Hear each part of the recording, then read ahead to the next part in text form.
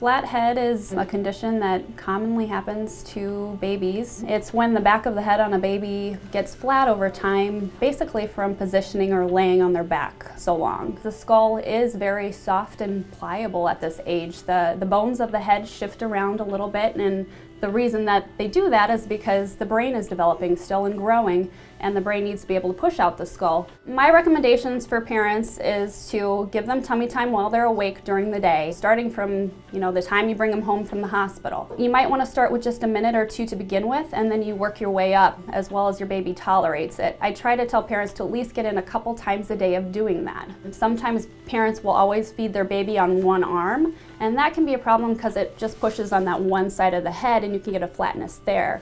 So think about switching which arm you're feeding your baby on. Also think about which way your baby's head is in their crib or their bassinet, and also on their changing table, because they're always going to want to be looking out at you. So they might get a little bit flat on one side versus the other. If you rotate that every once in a while, that'll help even that out and make them more round in the back of their head.